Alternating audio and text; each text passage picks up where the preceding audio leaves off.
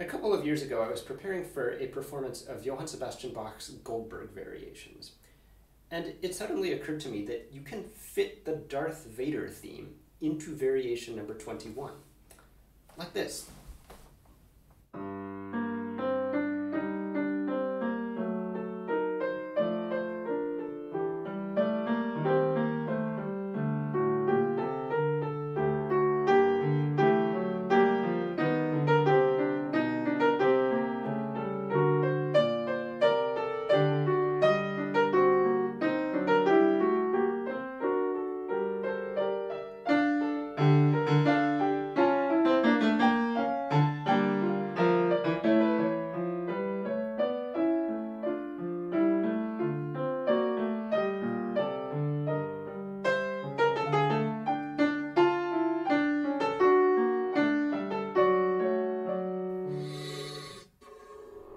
Your fingers are weak, old man. You can't win, Darth. If you strike me down, I shall become more famous than you can possibly imagine, even if I have to wait the better part of a century for Felix Mendelssohn to discover and perform my St. Matthew Passion. Anyway, this got me wondering, are there other places in the Goldberg variations where you could squeeze in Star Wars themes? You see, with few exceptions, the Goldberg variations all follow the same chord progression.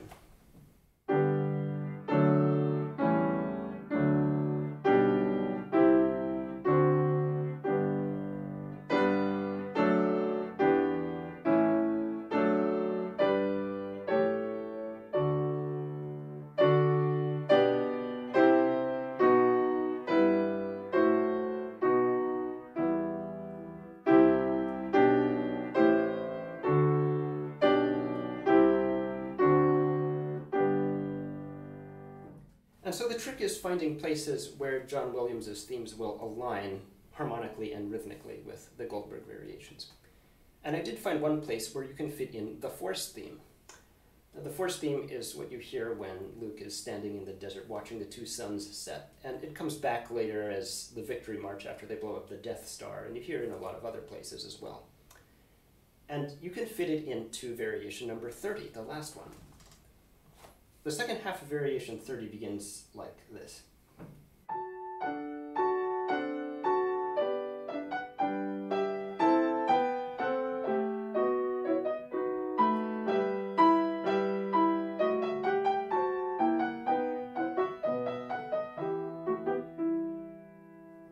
If you add the Force theme to the middle voice, you get this.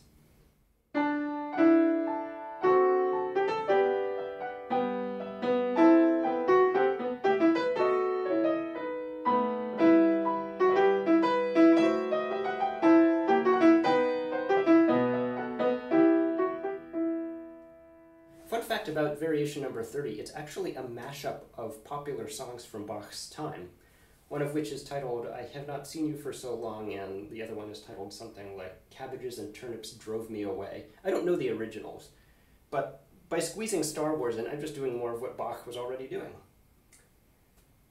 So that's what happens if you take a whole melodic strain and fit it into the Goldberg variations. But how about just a short motif, like the Rebel Fanfare, which is one of John Williams's characteristic parallel triad brass flourishes. Parallel triads don't really seem like Bach's sort of thing. But there is one Goldberg variation that uses parallel triads, or parallel triads in the first inversion, and that is variation number 29.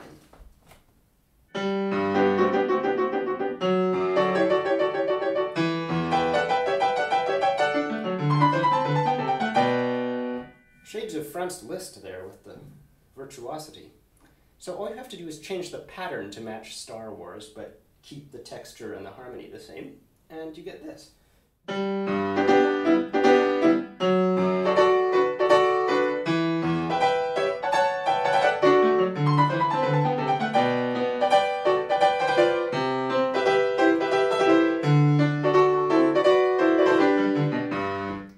Alright, let's try something even easier.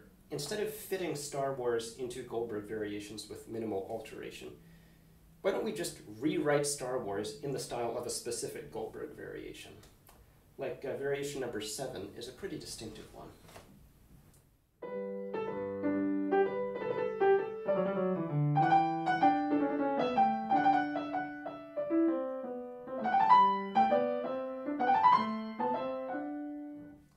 So if you took the Star Wars main theme, the title music, and rewrote it in the style of Variation Number 7, you'd get something like this.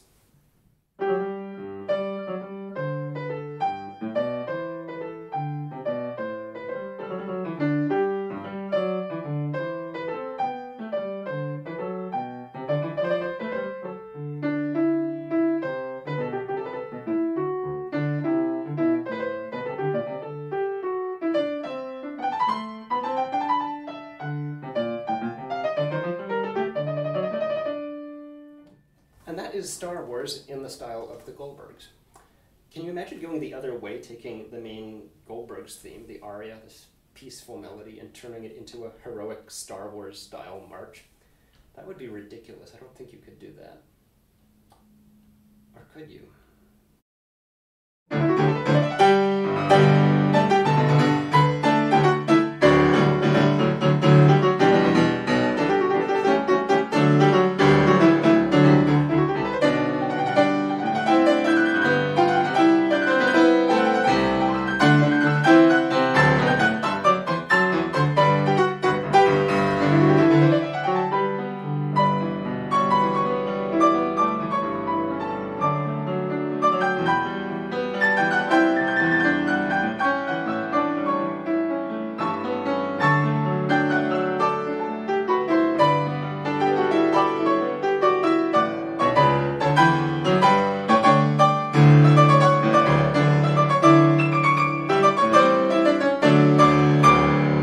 Sebastian Bach in space.